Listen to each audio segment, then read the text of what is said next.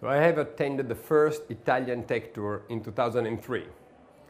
And there I have met some very good companies, some extraordinary companies, such as Expert System or Buongiorno, companies that went on to go IPO on the public markets and grow to become multinational success stories.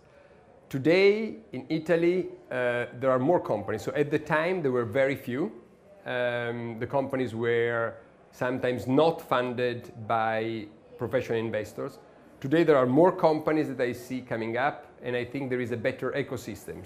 Some of the entrepreneurs from that tech tour have invested in the companies of today, and they're helping these companies to grow and develop. So there is more companies and a better ecosystem, fundamentally.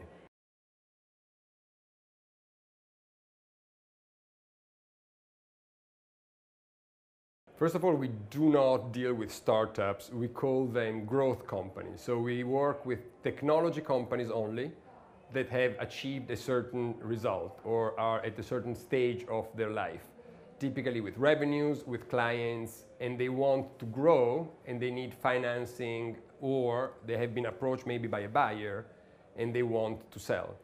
And what we do, we provide a global network and visibility over that market. So if you want to raise money, we provide access to the global sources of venture and growth capital investment for growth companies in technology. And if you want to sell, or if you have been approached, we provide access to the strategic buyers everywhere in the world, globally.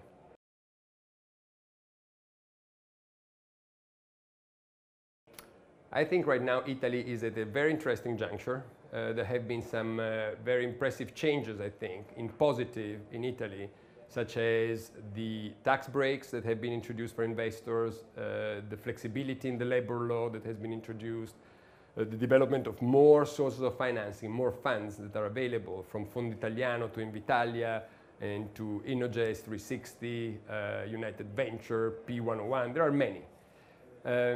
And I think that the Italian market is nascent and that there is an opportunity for investors from anywhere in the world to come and become part of this development. So I predict that there are going to be more foreign investors joining the Italian growth and tech scene, and that the Italian companies are going to go abroad and internationalize to conquer more of a global market.